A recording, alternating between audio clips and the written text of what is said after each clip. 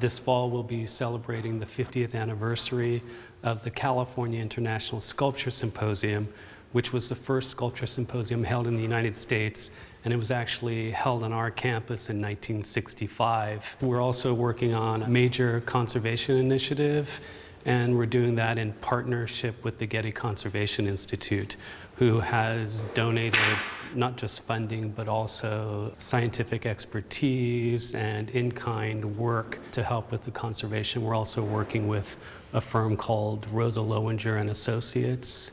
We actually have completed one piece, and that is Robert Murray's Homage to David Smith, which is located right outside of the bookstore. And what we were used to seeing is this very dark orange color, but as we excavated down 13 layers of paint, we found that the artist's original paint color was more of this kind of creamy yellow color.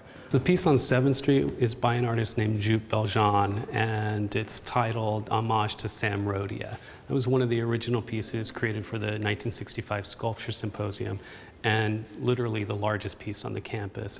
We started looking at that piece again because of the painted surface of that. One of the things that we were finding, underneath the paint, there is a fungus that's growing. And so they're addressing the fungal issue, and they're also looking at the painted surface.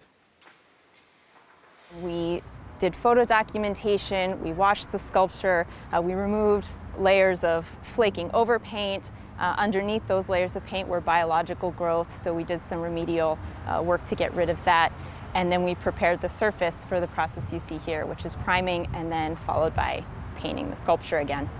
My understanding is that originally the artist wanted to use white concrete, but it wasn't available for financial reasons, so we used gray, and then it was whitewashed, which is why we're putting on a white surface again, because that's what the artist had originally intended.